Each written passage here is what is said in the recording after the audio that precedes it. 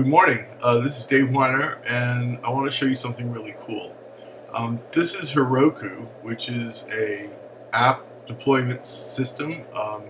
It's really cool, and it's run by Salesforce.com, which I think actually is also pretty cool. Anyway, I've been learning how to use this lately and really liking it a lot. So here basically is the dashboard, and I've got 4 apps running. This is something that just helps me track hits. Was the first instance of the publisher that I put up, and then this is the second one.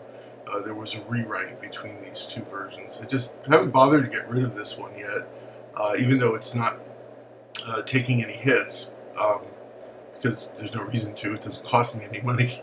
It's just a file on a hard drive. This is another way to think of it, as long as it's not taking any hits. Anyway, so I want to show you something. This is Fargo Publisher 2, and this is the app that's running the publishing community behind Fargo 2. And so you can see that I've got 1 instance running here. That's what this 1 means. And it's free. As soon as I bump it up to 2, though, it's going to cost me like $5 a month or something like that. Not very much. But it's been fine so far with the beta community, just at 1 with the free level of service. I'm not exactly sure what it means, but it actually turns out it's a fair amount of traffic, at least by my standards. Anyway, I wanted to show you something. So let's say one day I get a slew of hits coming in, and the server starts getting a little slow, and I think, yeah, I wish I could just add another server. So this is how you do it. This little scroll bar thing, and you just drag it. Now I've got 16 servers.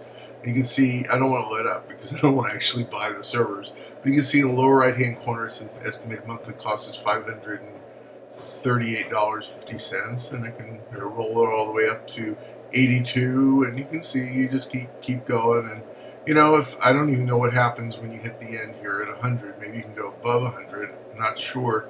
But no problem. If I needed to go more than I could handle, I'll just fire up another publisher app, and exactly a clone of exactly the same app, and they all can access the same data, and they have no concurrency problems, and they don't store any data permanently. It's just really cool. I think I finally hit the point where I can write software, and it's like throw another engine in the car.